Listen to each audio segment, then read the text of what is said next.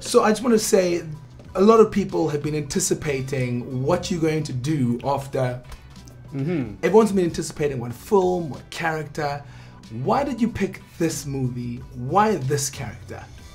Well, partially because it's far removed from the other things you see me do. It's far removed from 42, Get On Up, Black Panther, and it's like those films that I grew up on, films that you know, the actors that I love to watch. They did films like this. You know, Denzel, Pacino, De Niro, the greats. You know, they have films that have action, but they also have depth and grit to them.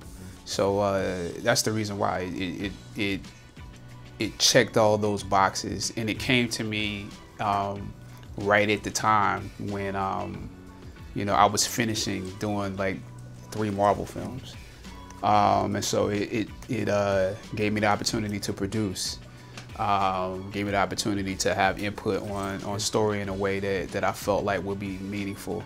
And there was this cast that we could put together that I felt like would just be a lot of fun and a lot of growth for everyone, you know, but certainly for myself. You play a mother and a badass character. It's great to see strong female characters coming through. Hope we see more of them. Show the world that women can be mothers and still be badass. When you first read her, what is your first thought when you read it on paper, and did it evolve? It definitely evolved. What I read was different to what it was initially, but I knew that the stakes were really high for her. You know, she has a sick kid at home, she's a single mother. And I was just curious to be, you know, what is a woman in that world? What is this? What is the training for somebody to become a narcotics detective? What has she seen and experienced? Yeah, women can be mothers and badasses. So I was, yeah, boom. So you're both Canadian. Yep. We are. But you guys are playing the bad guy in the film. I've never met a Canadian I'm like, it's good to meet you guys. Great film, really enjoyed it. Thanks. You guys were like the yin and the yang.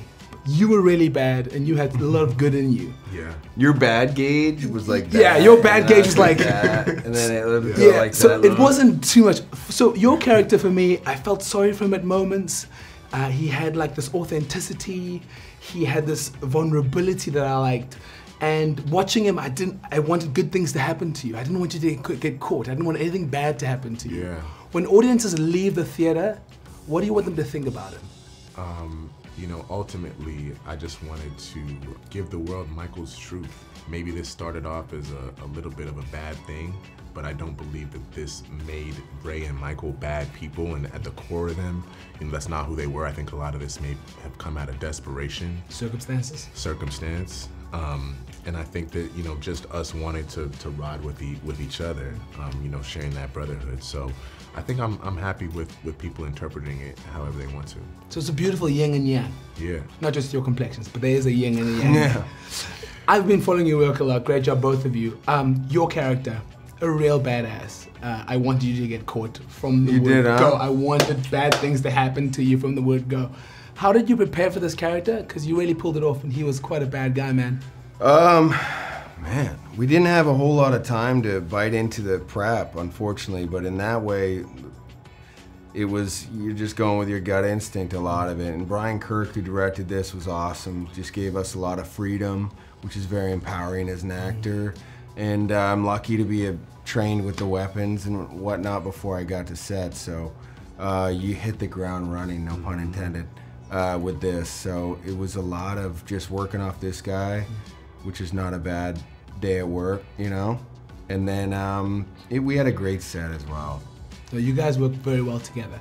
Another character that really stole the show was New York City at night. Mm-hmm. How was it working in New York City? For me, my favorite city in the world. You wanna break it to him? Ooh, so nice. You're so excited. I love New York, man. I love New York. Yeah, we do too. If only we actually got to go there.